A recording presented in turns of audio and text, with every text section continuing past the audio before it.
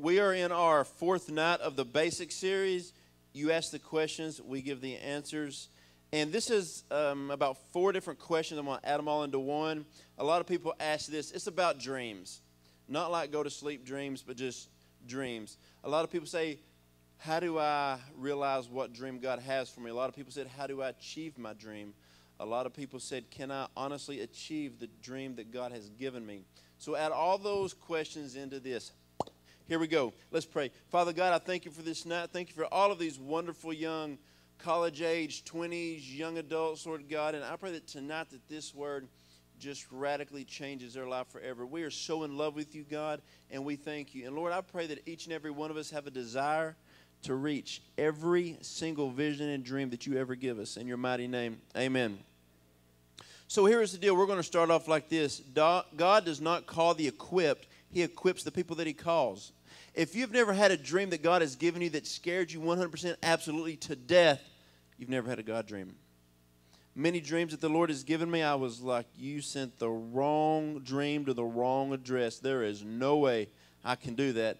Then the Lord already speaks to you and says, I know. That's why you got to rely on me to fulfill the dream. Because if I gave you a dream that you could fulfill on yourself, then you wouldn't need me to do it. Then it wouldn't really be a God dream, right? It'd just be a man-made dream. Then it would just end up horrible. So there are 6 things that you're going to have if you have a dream. The first one is you're going to actually have the dream. God gives you a dream. He gives you an idea. He gives you a goal. He gives you ambition. The scripture for this is God is able to do far more than you would ever dare to ask or even dream.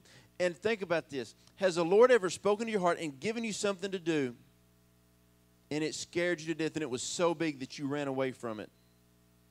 As 71% of the people go like this, tonight is the night that we re-engage on the dream that God has given you. So many times I've heard people say, Pastor Joe, I need a word. I need to find out what God wants me to do. What can I do? And then I tell them, well, what is the last thing he told you to do? Oh, my gosh, that was way too big for me. I said, no, that was for you. That's what you need to do. If you're wanting a word from God, think of the last thing that he told you to do, and 99.99% of the times you haven't completed that, go back to it. It's kind of like if I tell my kids, Malachi, Judah, clean your room, and they start playing. If they come back and say, what do you want me to do? I want you to clean your room. But they don't do that because they usually mind a lot of times. So the thing is, when God gives you a dream, it's for you to think about it. And the thing is, if the Lord gives you a dream, you're not going to be able to do it overnight. You're probably not going to be able to do it in the next 4 or 5 months or 6 years. The second thing is a decision. When God gives you a dream, are you going to decide to do it or not? And that's the big thing. And a dream is worthless until you decide to do something about it. And I'm challenging you tonight. So many people in here, you have a dream laying deep down inside of you, and it's dormant. And in Jesus' name, we're calling those dreams forth tonight, that they're going to come back to life. Amen? The scripture for that is James 1:6. It says, you must believe and have no doubt. A double-minded man is unstable in all that he does. 3 is a delay. We don't like the delays. The thing is, whenever the Lord gives you a dream, you get excited, you get motivated, you run after the dream, and then it's like nothing works. And it's like a huge delay period. And you're just kind of frozen. And you're like, man, what is going on? That's where faith comes in. Number 4. Let's go back and read a scripture for this. This is Habakkuk 2 and 3. I'll get to it later. Number 4, a difficulty. Now the problems start popping up in everything that you've ever wanted to do. There is nothing easy about a God-sized dreams. But don't worry. It's all part of God's plan. It's easier said than when you're walking through it. But walk through it. A scripture for this is Peter 1:6-7. There is no accident. It happens to prove your faith. So be ready and stand fast in what God has called you to. This is the worst one. Phase 5, a dead end. This is where a lot of people stop. It says your situations will deteriorate before your eyes. Everything seems difficult. Everything seems impossible. You are backed into a corner. You're against the rope. You're ready to walk away, and you're ready to give up. Congratulations. Your dream's about to happen. And a lot of times when people call and they're crying and they're at their wit's end, God told them to go to college for 4 years. They've got the first 6 weeks done. They have no money. They have no job. They're not going to be able to do it. They can't pass a single class. I'm like, welcome to the real world. Here we go. And it's all good because God's given you a dream. And you know, nothing worth having comes easy. Nothing. A scripture like this, it says 2 Corinthians 1:8-9. At the time when everything is completely overwhelming, in fact, we tell ourselves this is the end. Yet now we can believe that we've got a sense and a dependency and an urgency to depend on God, not in ourselves, but in God, and He will raise this dream from the dead. And point 6, a deliverance. God provides a supernatural answer, miraculously. Things that seem to fall into place. God turns everything around in your situation. Psalms 27:13. I expected the Lord to deliver me at once and see the goodness of God. Now we're going to get into the Word. Are y'all excited about this? I promise you should be taking notes. This will change your life forever. Man, when you talk about dreams, think about this. Jesus Christ Himself had to wait for 30 years before He could, step into the ministry that God had him. But, also you think about in Jewish customs, you weren't allowed to speak in public until you were 30 years old. And Jesus sat there preparing Himself for 30 years. But has God ever given you a vision or a dream and it motivated you and it captivated you? And then you were in a hurry, but God wasn't. Why is that? Because you're on God's time. You're not on your time. I have no patience, and I never really pray for it either. And it's just like I want everything now. I want everything to happen now. But the thing is, sometimes I have to wait. A lot of times we're ready, but God isn't. But God wants to work on you before that. So if God has called you to something great, and you're here, and the dream is over here, we worry about what? The end product. God worries about the process and the things that He can do in you and the things that He's going to do through you. I'm going to talk about some people in the Bible here. Noah waited 120 years from the time he started building the ark until it started to rain. 120 years. Patience. Dear God. Right there, he started building this ark. Everybody, it said the people in his generations never even seen rain. And they're like, this dude is an idiot. And he's building and building and building for 120 years. Abraham was told that he was the father of great nations. And he didn't even have a child till he was 99. And then he had the child, and God said, Abraham, you slept with the wrong woman. And so it was his handmaid, and then so he had to go back and have a legitimate child and not an illegitimate child. And so he didn't have the child he was supposed to until he was 100. God told Moses that I want you to be the leader over some people who've been in bondage for 400 years. But then He made them walk in the desert for 40 years before He fulfilled it. And the one I'm going to camp on for a minute is Joseph. And I want to talk about some things about Joseph. Joseph, first of all, was the favorite son of his father. And one day the Bible says that his father came out with a coat of many colors. Now, you don't go to Dillard's back in the day and get a coat. You got to sew that. You got to go kill a bunch of animals with 19 different colors of fur, and you got to make this nice coat. So he gets this coat, and he walks down. All of his older brothers are looking at him thinking, well, this isn't right. First of all, you got to understand something in life. This favor ain't fair. There's a lot of people that walk in the favor of God, and people would dislike you for the favor that you have in your life.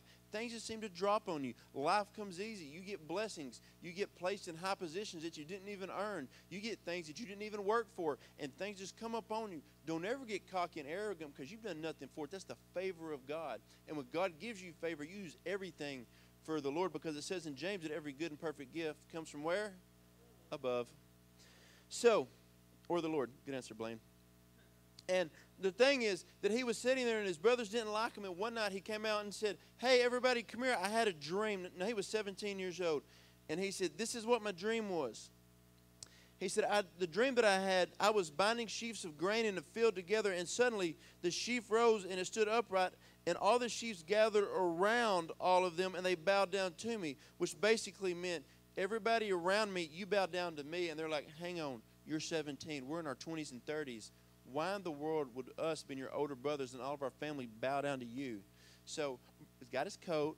They didn't have coats, especially with 19 different animals on them, And that's not biblical. I made that up, by the way. And so he's sitting there, and they're like, why are you telling us this? You're saying you're better than us? And he's got the favor, and he's heard this dream. Well, one thing you need to learn is you need to watch who you tell your dreams to. Because if you start telling your dreams to some people that don't have the favor on their life, and God's not called them to do what He's called you to, they think that you're bragging. And hatred can set up in your heart towards you. And people that love you can dislike you.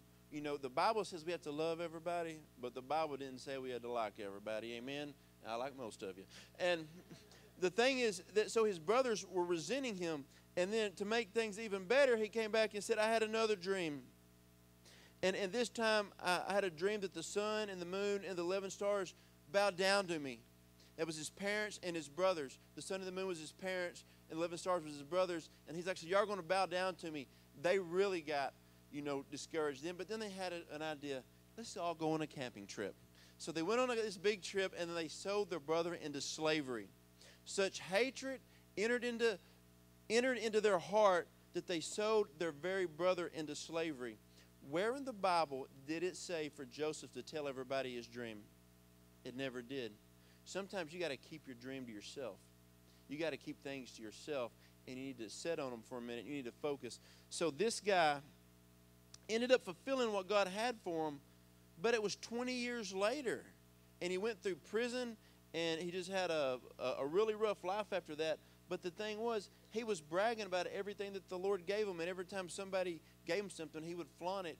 You need to hold dear to the blessings that the Lord has given you, because I promise you another thing. There's people out there called dream robbers, and it happens. I remember one time I was at a church, and I had a fundraiser from the Lord.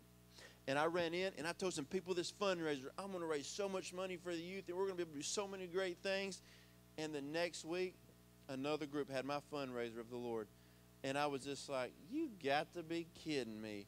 Not everybody's sanctified in the church, by the way.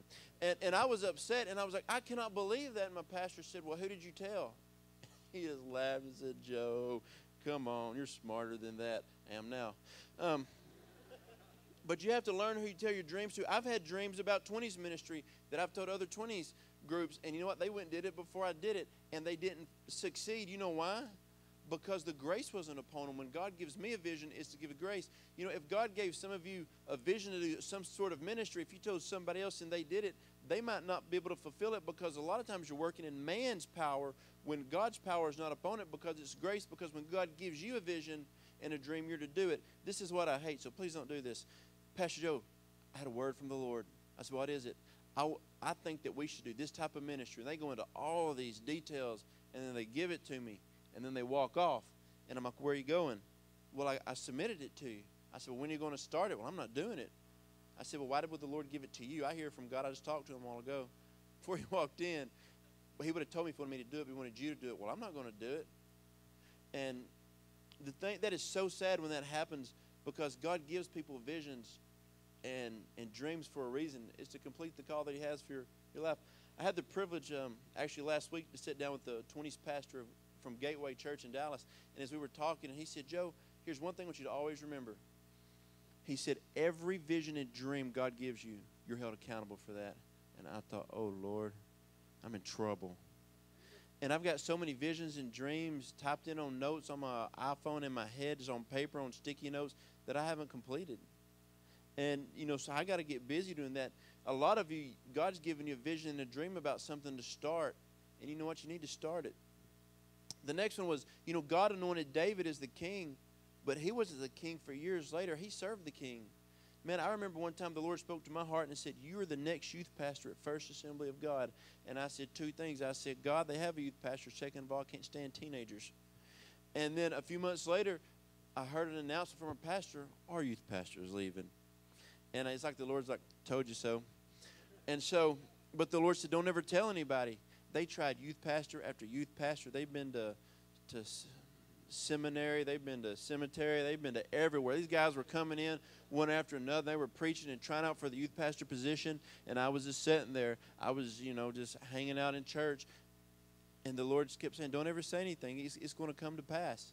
And one day they called and said, hey, do you want to, be the youth pastor? I said, sure. We'll give it a whirl, see what happens. And then the next time I looked at that youth group, my heart fell in love with them, because God changed everything about me. And, it's just like this. It was a lot later after the Lord spoke that to my heart that things started to happen. Amen? All right. We're going to talk about dreams now. I hope you got one.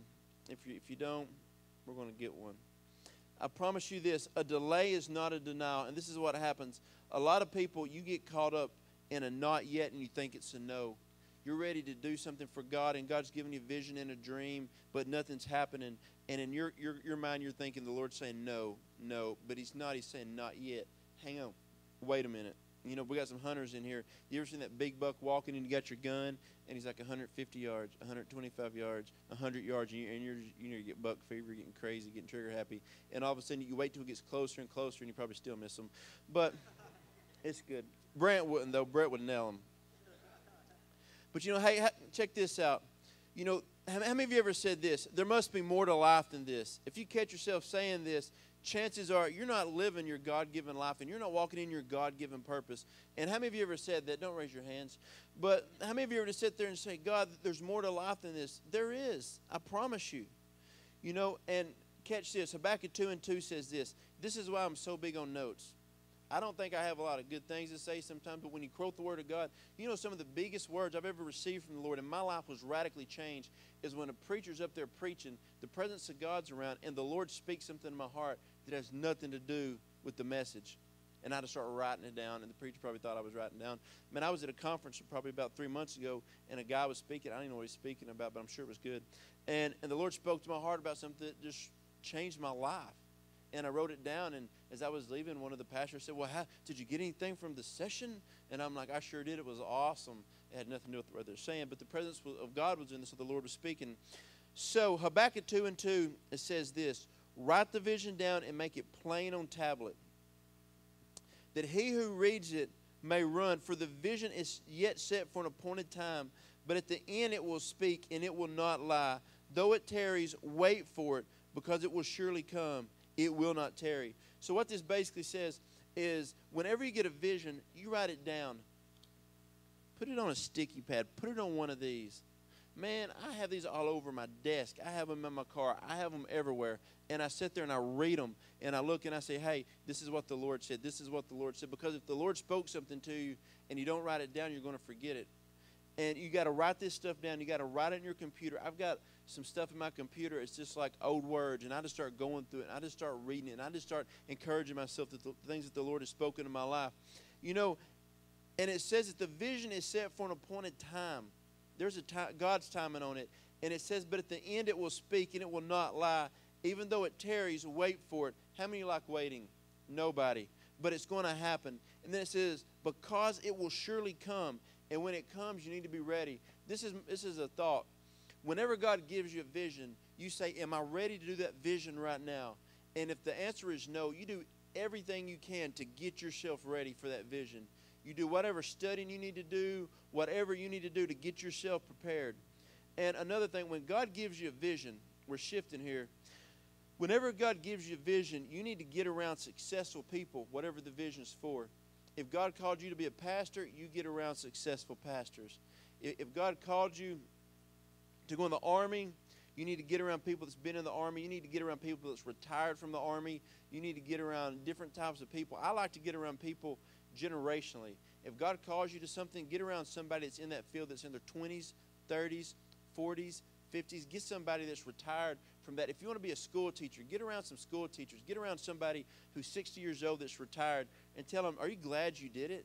And glean from their knowledge, because anything God is going to call you to do, it's likely somebody else has already done it. You know, I think about Elijah and Elisha. Man of God sat there called to follow Elisha, and Elijah said, I'll do it. I'm going to follow you. And he did everything that he could, and he hooked himself up with somebody that would mentor him.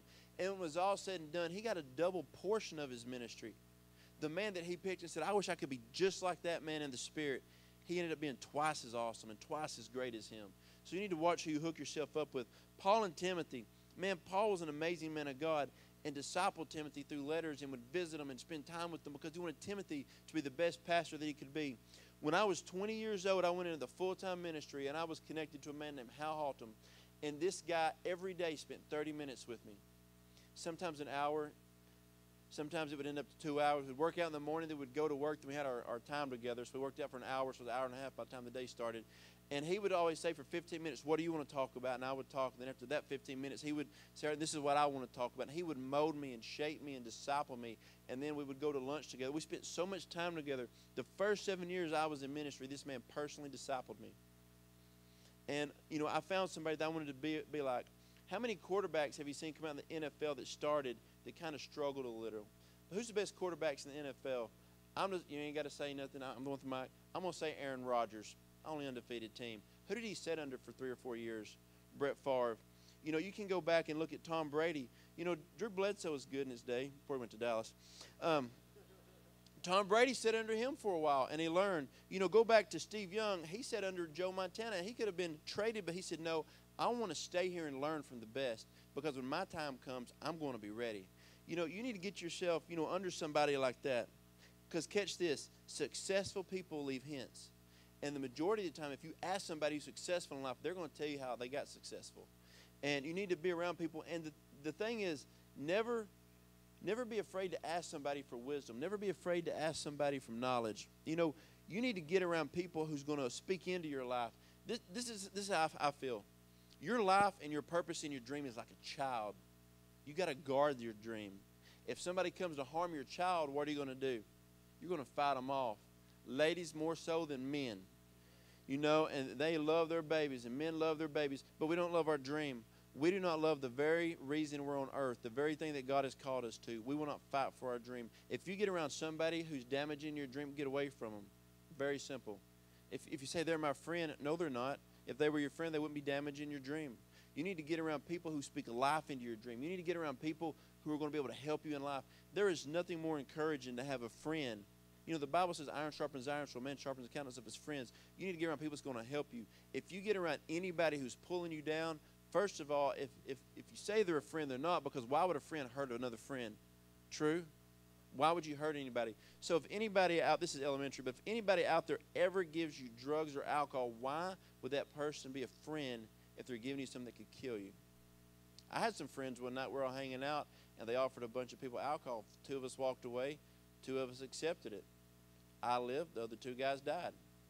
And then the guy at the funeral was like, man, he was my best friend. And I politely said, no, he's not. You know, you basically killed your best friend. So the thing is, you need to guard your dream, because that's why you're here on earth. And get around people who are going to help you in life. Get around people who are successful. You know, I have people in my life that I'll talk to and say, hey, I want to have a better marriage. And I walk up to a man and say, tell me how you have a great marriage. I see people how they have amazing kids. And I say, you know, hey, how do you have such great kids? And I get around people, and I carry men out to lunch, and I need help with my finances, and I carry people to talk to me about finances, because I want to be successful in life in every area of my life. So whenever I need somebody to speak into my life, you know, I find somebody who's successful in that field. If I want to know how to get bigger and stronger, I go talk to Big John. And I say, how can I get bigger and stronger? He says, lift more weights. Eat right. You know, but the thing I want you to know is this. Ralph Neighbors says this: you're going to be the same person you are in 5 years, besides the books that you read and the people that you let influence your life. Now think about that. And this is what you need. You need people who've been there, done that, and got the T-shirt. Because if people have not been there and they have not done that, when you get your T-shirt, they're going to want your T-shirt. You know, when I was younger, I used to rodeo. Yeehaw. And my dad sent me to some camps and to stay with these guys for 3 or 4 days that were professionals. And when I got to a good level and I started winning all these awards, these guys who were already at that level, they didn't want anything from me. But the people who thought they were an influence in my life and they didn't have anything, when I got stuff, they wanted it, because they hadn't been there themselves. So whatever area you're in your life, you need to find some people who's going to help you get there.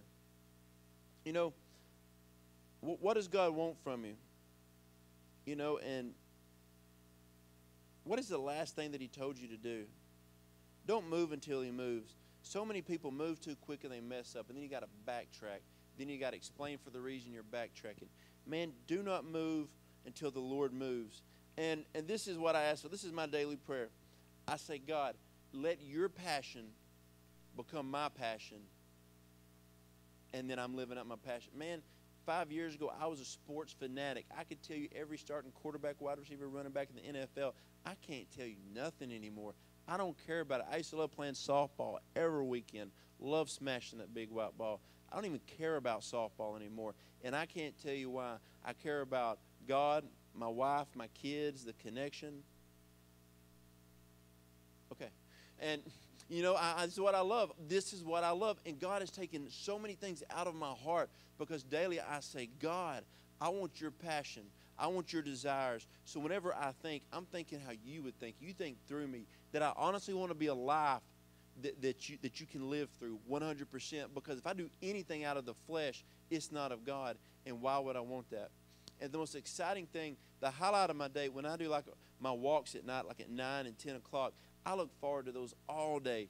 It's late. I'm tired, but I love walking around my block. It's just amazing. You know, I got different guys. I got Kyle and Tanner and Jeff and Willie and Marshall and Big John. Different people come. We just walk around the block. And I love that stuff. That is so much more fun than any softball game, basketball game, golf, whatever. It's just spending time with people, because that's God's heart, is loving on other people, making a difference. Amen? Start doing it. It's good. And this is the thing about dreams. You know, that was a dream that God put in my heart, because I can just imagine when God came down, the very first people, Adam and Eve, that what did he do with them? He walked. He walked with them in the garden, and I was like, Lord, you were discipling people, doing that, walking and talking, just fellowshipping with them. That's what I'm going to start doing. I started at the beginning. You walk through the garden. I ain't walking in no garden, but I walk around my block, so I started walking around my block. You know, and this is the thing. When God puts the passion in your heart, it's just, there's a grace upon it. Man, about a long time ago, I was selling cars. That's what I did. I rodeoed for a living, then a drunk driver hit me, ruined my career, and I sold cars for a year. And after that, the Lord put me in the ministry. I didn't like teenagers, like I said. God dropped that passion in my heart to where I would get up in the morning, I would pray for these young people, and I would weep, and I would cry, because I wanted them to fulfill the call that he had on their life. And, you know, there was a time that I was single, and I was just really serving God, and I really wasn't looking for a girl, because I didn't want to look and be with the wrong one. The right one came along, you know, and I was just praying. And, you know, God put a dream in my heart one time to marry Autumn. And, man, I was like, yeah. All these single guys in town were talking about her. And they were talking about how pretty she was and how godly and anointed and how she discipled young girls, but they were too scared to ask her out. I'm like, I'm not scared. I'm not scared at all. So I went in my office, and I picked up my phone, and I was going to call her. And about 2 hours later, I kept dialing her. I was scared that I was lying. And I remember I called her, and I said, hey, church I go to as a Christmas party. I forgot what I said, something like, I don't think I can come alone. I need a date. And I was sweating profusely, and I was nervous. And she said she would go. Okay, y'all have seen my wife. Look at me. It's not supposed to happen. And I was just like, really? Okay. And so, you know, now we're married and about to have our third child. And it was a dream that God put in my heart to ask her out. And I was like, there is no way this hottie's about to go out with me at all. And then I married her, and I was just like, yeah. And I think that's the biggest accomplishment of my life. And I still wake up in the mornings and look at her, I'm like, Jesus, he's good. And the thing is, I remember I was going to this Assembly of God church, and I was like, my dream would be to work at this church. I love the pastor and a lot of the deacons, and I love this church. This would be a dream come true. And you know what? A year later, I was on staff. And I was like, God, that was in my heart. That was a dream, but there's no way. And then about 7 years later, I remember I was praying, and I always preach this message. If you do anything in the world for God, what would it be? And then at the end of that message, I said, I want to work at Street Rock Incorporated. I want to travel in a tour bus, just preach and pray at these conferences, and then have interns and travel all around America, and the bus breakdown and fun stuff. And then we did that, and Lord, the bus would break down like in Chicago and stuff. But we would travel around and do great things, had all these interns with us. And then I got a phone call, and they said, would you and your wife like to come work at Street Rock? I'm like, God, are you kidding me? That's exactly what I wanted to do. There's no way those folks would ever call me. They could call. And the weird thing was this. That guy said, so many people applied for your job that I gave you, and you never even asked for it. And I said, well, God put it in my heart, and he said, don't say anything. Let them call you. And, you know, then we worked there for a while. Then we started to come home, and I said, God, I think Church on the Rock, don't take offense to this, anybody. Church on the Rock is the best church in Texarkana. I have always thought it'd be so amazing to work there. And I would just love to work at that church. And so I set up a meeting with Pastor John Miller, and he said, so what would you like to do? And I said, well, you know what you do on Wednesday nights with the youth service? I would like to do that on another night with like college-age young adults. He goes, guess what my number one prayer is right now? I said, what? that we would start up a college-age young adult service in a group, and that God would bring somebody. And I'm like, okay, I'm here. And it was just like that was a dream in my heart. So many times God has put dreams in my heart to do things, and in my carnal mind I thought, there is no way I can do it. And you know what? The Lord gave me a dream the other day of something that we could do inside the connection, and I was like, God, there is no way we can do that. And, I wasn't speaking doubt. I was just thinking.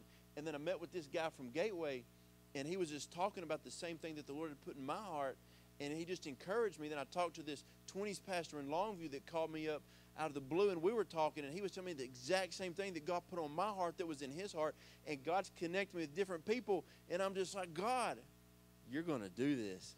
And in a leadership meeting pretty soon, I'm going to reveal some things we're going to do, and it's going to be amazing. But every time God gives you a huge dream, it like the air sucked out of the room. You're like, oh my God, how am I going to do this?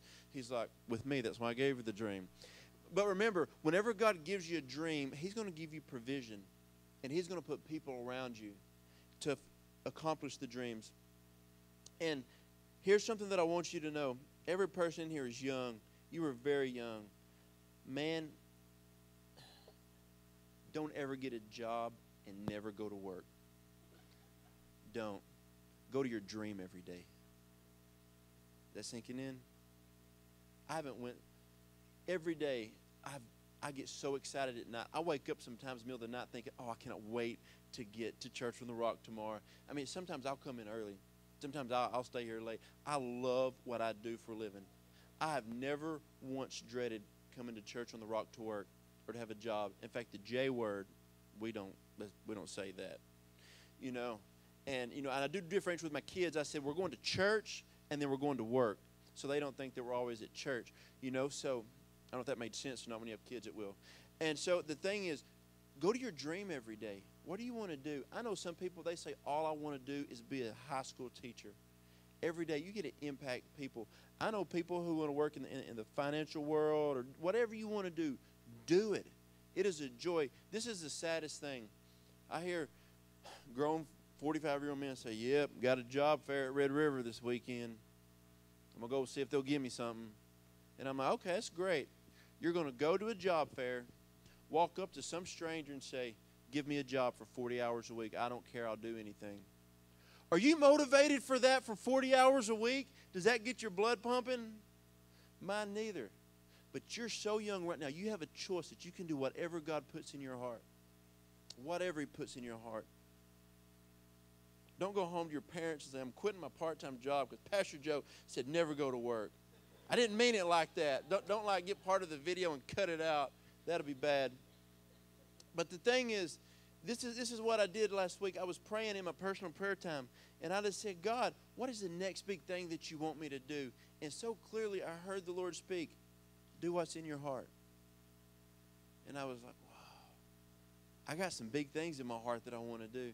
And it was so simple, and it was so plain. But I think that word's for a lot of people in here. Do what's in your heart. God will speak things to your heart sometimes, and you're like, I don't know. And you talk yourself out of it. You talk yourself out of the dreams and the things that God has given you. It says this in Joel 2:28 and Acts 2:17. And it shall come to pass in the last days, says God, that I will pour out my spirit upon all flesh. Every one of us got flesh, right? The Bible says He's going to pour His Spirit out upon you. But the thing is, are you listening to the Spirit?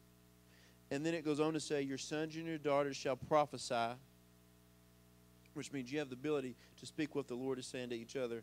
And it says, your young men will see vision, and your old men shall dream dreams. You can see visions, you can dream dreams, whatever. But when you get one from the Lord, it will radically alter your life forever. And this is what we're going to do tonight as the band comes. This is what I do sometimes. I'll find a place inside, outside, in a chair, on a couch, on my bed, and I'll say, God, I want to lay down for 20 minutes, and all I want to do is for you to dream through me. And I just lay down there, and sometimes I don't put worship music on. I don't do anything. And I just say, God, start dreaming through me. Which basically means this. In your age, in this geographical location, there is a dream that God wants. and He's looking for some person to speak that dream into. And when He speaks that dream into your life, then He wants you to carry it out. So who wants to carry God's dream? Who wants that passion? Who wants the very DNA from heaven to come down that will radically shape and alter your life? Now, I'm telling you, this can be a good thing and it can be a scary thing. I've seen people that are driven in college a certain way and the Lord steers them another way. I've seen people that's about to go into one major that they really didn't like and the Lord speak to their heart in a major they knew nothing about, and now they're absolutely loving it. We did this about 4 years ago, and this young girl said, I was like, started my freshman year of college and I hated where I was going, but everybody told me I was supposed to go this direction. So in a night we did a service similar to this, and she said, God dreamed through me. The Lord spoke to me something that I absolutely love to do, and He said, now go get a degree in it. And about once every 6 months, she'll send me a Facebook message and say, thank you. That night altered my life forever, and I love my life more than ever before because of what the Lord spoke to me in one moment. He can speak to your life and radically change you forever.